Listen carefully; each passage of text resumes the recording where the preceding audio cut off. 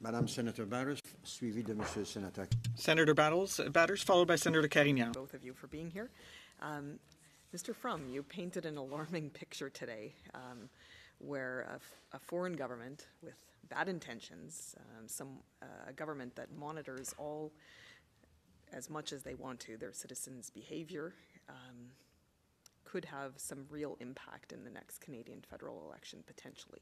And I would add to that scenario that particular foreign government could also go on to organize a large number of non-resident Canadians who are now living in that non-democratic, totalitarian country. They could present a very organized effort to have a real impact in a relatively small country like Canada. In that sort of case, you may as well give a whole stack of ballots to that totalitarian government. And I thought you had a very good quote when you said, choose your own governments for yourselves. That should be our purpose here in dealing with this particular bill and our democratic system.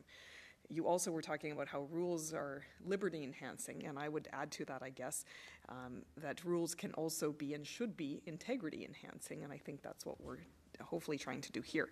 But with Bill C-76, it seems like the Canadian federal government has not completed that mission one of hardening our most basic rules that we should be focusing on here, but instead they're blowing the door wide open on some of these areas. And so what I'd like you to comment on is, given the current global prevalence of cyber hacking, does it alarm you even more when I tell you that we were advised by the Chief Electoral Officer yesterday that non-resident Canadians will be able to simply apply for a ballot in this next year's Canadian federal election by an extremely simple online process?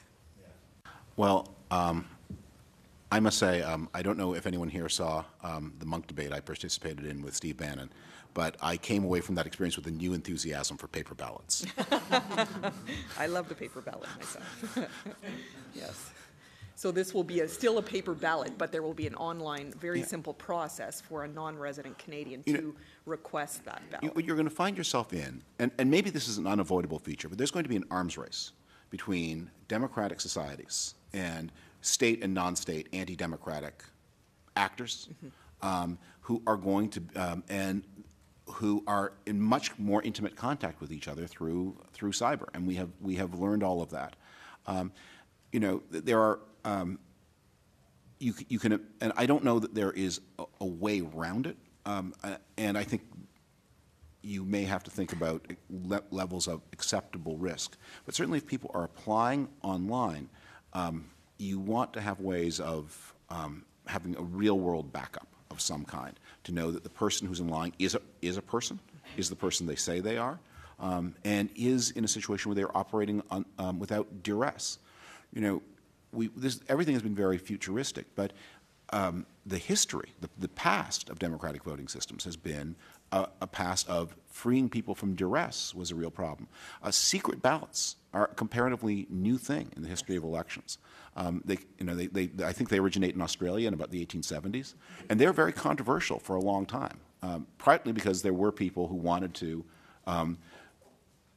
put pressure to bear on people who are economically dependent on them. So that being able to vote your own conscience, your own way, without duress, that's a comparative, that is a recent achievement, and it continues to be under threat, because one of the things that is characteristic of the new authoritarian governments is they do not usually do away with all of the appearance of democracy.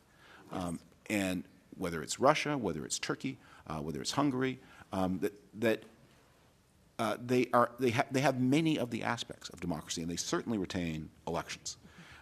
And protecting the integrity of elections as Canadians understand elections, that's both a challenge, but it's also a real, it should be a real source of pride and commitment. Absolutely. And also, if I could get you to comment, Mr. Frum, the comparison with this particular aspect of the bill has often been to, well, you know, franchises given to non-residents for France, for Italy, for the U.S.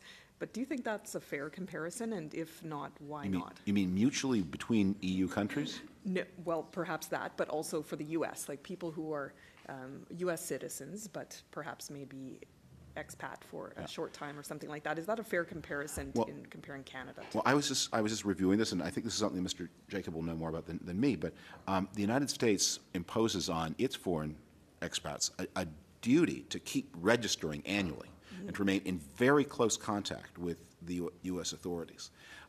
So they have a system that is actually much more burdensome than anything that now exists in Canada. I'm not as familiar with EU systems, but expatriation within the bounds of the EU is a very different thing because those countries have mutually agreed to have a new concept of voting rights for EU citizens where, as I understand it, you can be a French citizen and live in Italy for a long, long time, and you can vote in various kinds of local elections as a French citizen because you belong to a common organization with common values, common rules, and certain kinds of common rights. So that obviously does not describe the Canadian situation at all. But American citizens also must, in order to be able to vote, they have to be paying their taxes to the United States as well, right? Well, the United States has a system, has perhaps one, and this is one of the maybe deterrents to expatriation, yes.